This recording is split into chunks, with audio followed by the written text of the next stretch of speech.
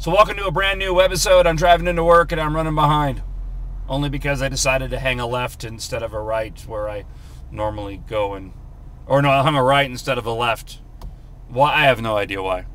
I was running why is it when you're running behind, by the way, going to work, that you take a different route, thinking that somehow travel and distance is going to change itself, and because you're running late, if I go this other way, maybe this morning, it won't take me nearly as long to get to work. Of course, I'm wrong.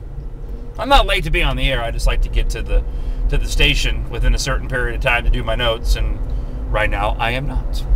So, because the way I went was entirely too long, because, again, for some reason I was under the impression that if I went this way, because I was running behind, maybe I get there quicker, and it didn't happen.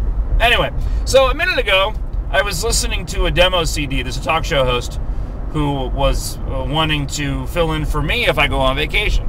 And they, talk show hosts that aren't working, or if they are fill-in hosts permanently, they just fill in for other hosts, they'll reach out and say, hey, I'll fill in for you. Here's my demo CD. So I'm listening to the demo CD, and the host was interviewing somebody. I don't know who it was, before the 2008 elections. And the person who was being interviewed made the comment that if Rudy Giuliani were to become president, he would sleep well at night. And then started to go into the example of New York City and how bad New York City was prior to Rudy Giuliani going in there and cleaning things up. And it got me thinking about how when you watch the old 80s movies that take place in New York City, how awful it is. How it's always portrayed as mean and angry and dirty and a lot of crime and violence. And nowadays, when you see New York City, it's beautiful. Rudy Giuliani really did clean up the town, which got me thinking of our downtown and what we're dealing with here. We don't have that rampant crime, that visible crime. It's there.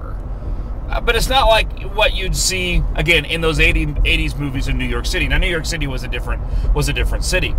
But it's not as visual. It's not as easily seen.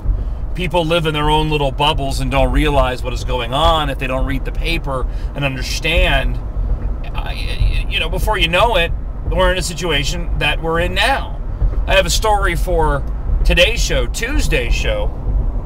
You'll be watching this on Wednesday, so hopefully you listened, or you'll hear the podcast. I have a story about today's show talking about the rash of robberies, like 26 since the beginning of the year or something like this. Now, the law enforcement has grabbed at least 18 of the 26 attempted. So a lot of arrests have been made, but there's no doubt that crime is going up, and our law enforcement is doing the best that they can. In the meantime, though, they're going to gut them again. They are. Unless you do something about it, you're going to reject that sales tax increase, and Mike Letcher is going to go and cut police and fire again.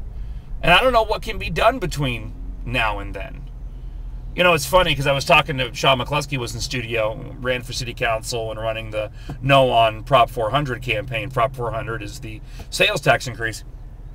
And he said, what I always say, and that is, we got to elect new leadership. And we do have to elect new leadership. We need a new city manager. We need a new city manager who's going to stop looking at all cities. Well, this is what's funny, is that he says he looks at all city services equally. Like everybody that works for the city, he looks at them on an equal basis and then asks them to cut accordingly. So because police and fire take up so much of our budget, everybody else is getting cut the same way, so we have to cut police and fire the same way. No, it doesn't work that way. These guys don't know how to prioritize. And again, it's because they don't really care about police and fire.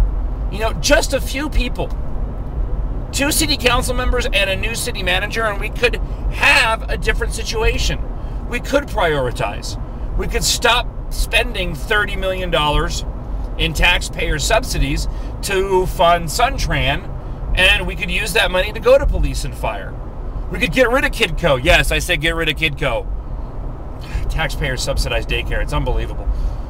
It just takes a few people. That's what's so frustrating about this.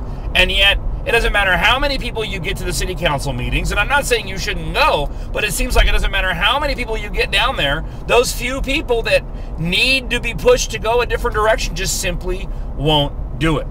I think our biggest problem right now, apart from the city council members, they're a bunch of idiots, but is the fact that that we've got Mike Letcher as a city manager, and he wrote the budgets under Mike Hine, which wasn't much better. If we had a city manager that was actually proposing what needs to be done and was making the necessary cuts where they need to be made, we'd be in a much different situation right now. Back to my original point, though.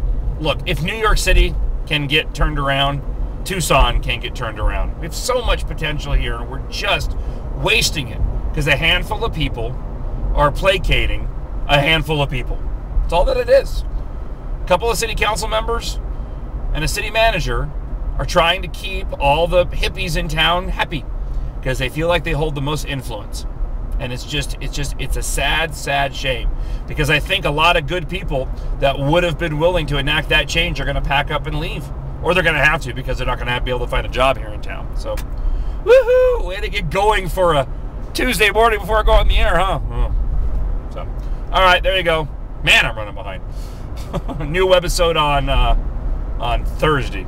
So, oh, and don't forget, I'm filling in for Roger Hitchcock on Friday. We'll put those up as a podcast, Justice on Demand. Thanks for watching. Bye.